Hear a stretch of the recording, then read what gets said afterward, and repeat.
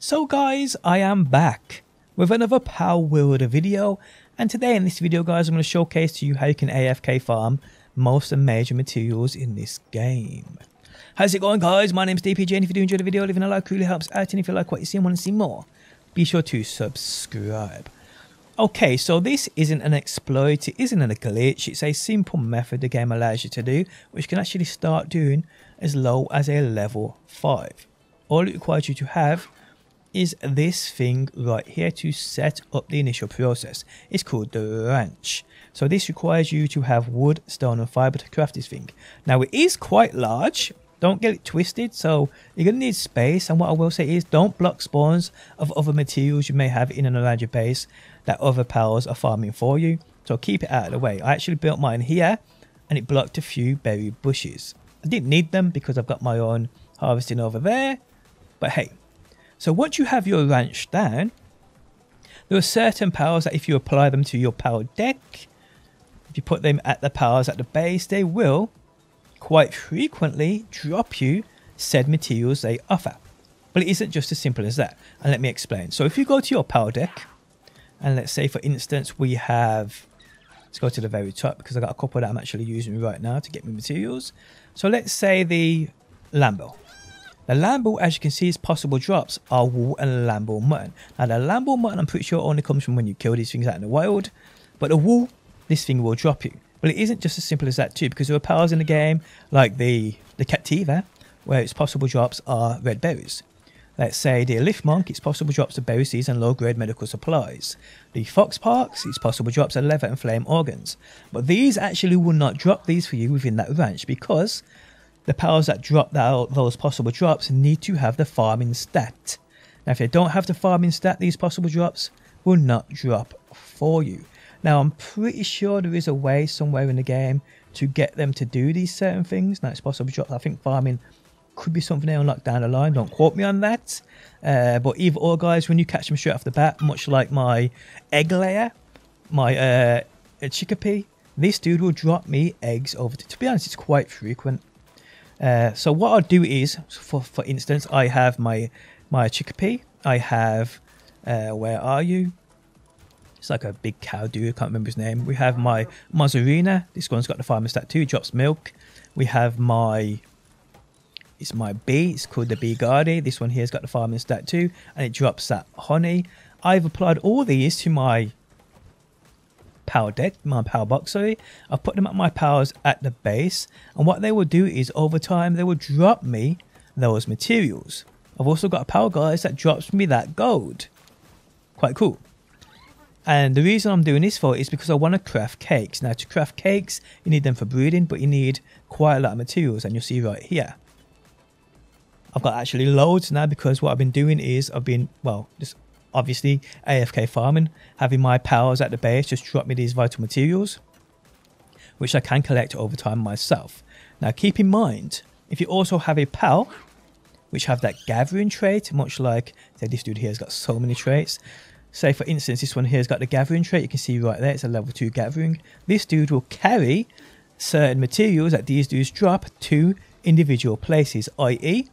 the food, if you've got a food box down, he would take the food like milk, eggs and whatnot to this box right here, including honey, and if you got like berries growing and wheat growing, harvesting them, it would pick them up and drop them to said location.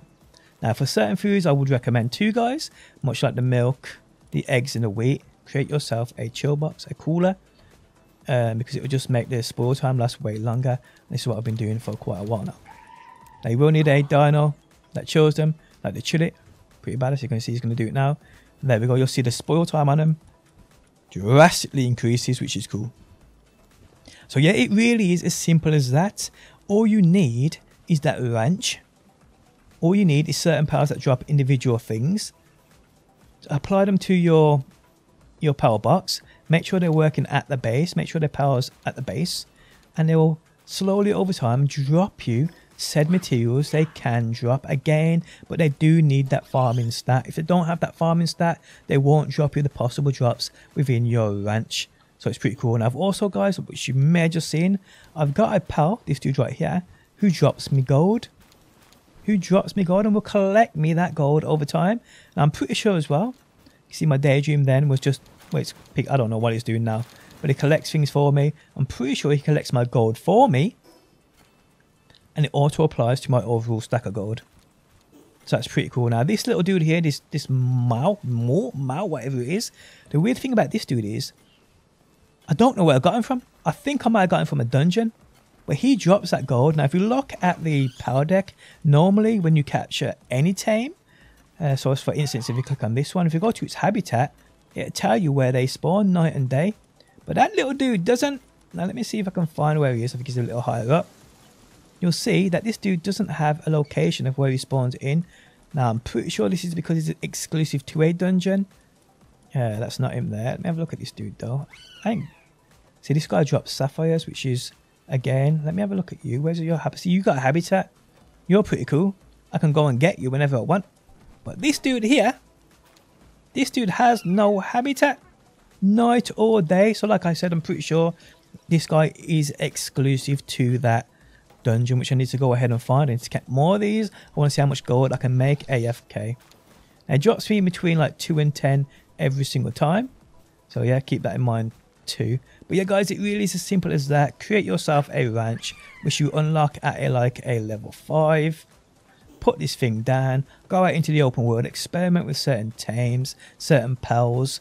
If they have that trait on them with farming, that means then they will drop you that individual material that they have. Again, like this one here, because it's got the farming stat, it will drop me that milk. This one right here will drop me that cotton candy. Doesn't drop me the high quality power oil. I think you get that from killing it. But it drops me that cotton candy. Unless that's an upgrade, which you get it to like a level 2 maybe. I don't know. This one right here will drop me horns, I believe. Haven't put you out yet. So yeah. This one here will drop me that wool. I thought it would drop me leather. I got this thing thinking it would drop me leather. It doesn't. Just that wool. Again, it could be part of the upgrade on it. With the level 2 farm, it may drop both of them, which would be cool. But yeah. And again, it needs that farming trait. If you don't have that farming trait, those possible drops will not drop for you within your ranch, which is cool. But that's what you need to know, people. And again, they need to be applied to your pal box to drop for them for you while you're AFK. If you just want to stand there, guys, and just wait for materials, you want to go out into the open world, do what you got to do. When you come back, you'll have said materials waiting for you, or they just transport them to random boxes, which can be a bit of a pain in the ass, I'm not going to lie. I mean, I've got all kinds of materials in here. I mean, I just come here, drop them in, just like so, put them all in. But you'll notice that then when they do it, now these are ones that I've organised myself. See the honey? What's that honey doing in there? No idea. But you'll notice as well, I got a few storage boxes over here where I'm keeping my eggs. And you'll see that they just randomly put things in, which is fine, because at the end of the day, when it comes to building stuff, it doesn't matter what box they're in, as long as they're in the vicinity of your pal. Look him, little bastard. Yeah, but as long as you're in the vicinity of your pal box, when it comes to crafting on any of your workbenches, you'll pick up on anything within that vicinity of that pal box, no matter what storage container or box it's in. So yeah, keep that in mind, guys. But yes, people, that is how you AFK farm. That's all you need to know about the ranch. And again, go out into the open world, experiment. If you need a certain material for a certain thing you need to craft, you can go out and find that certain said pal, which will drop you that thing. It makes the life way easier. And there we have it, guys. Guys, if you did enjoy the video, leaving a like really helps out. If you like what you see and want to see more, be sure to subscribe. And hopefully, guys, I will see you on that next one.